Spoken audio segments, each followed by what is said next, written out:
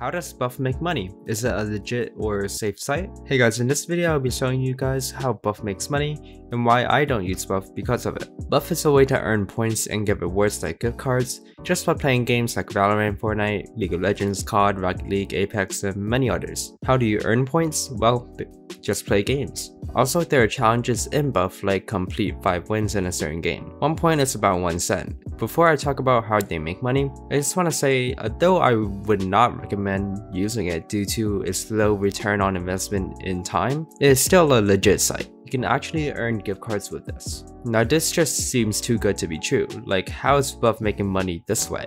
Well, there are 3 ways. 1. Playing ads in the background.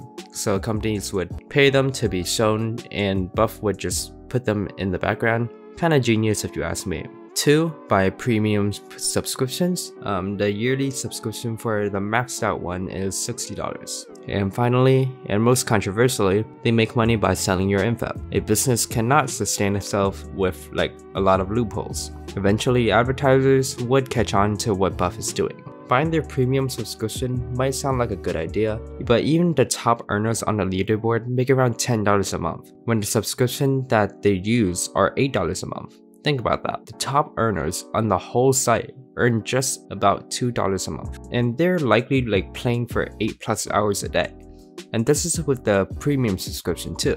Let's say you play for 2 hours a day for a whole year with no subscription. You're probably gonna make like less than $10 for a year. Still though, they're still operating at a loss with this, even though it is a small loss. So how did they get all the money to sponsor YouTubers, to pay Tracker Network, to even pay their employees? Well, the answer is simple.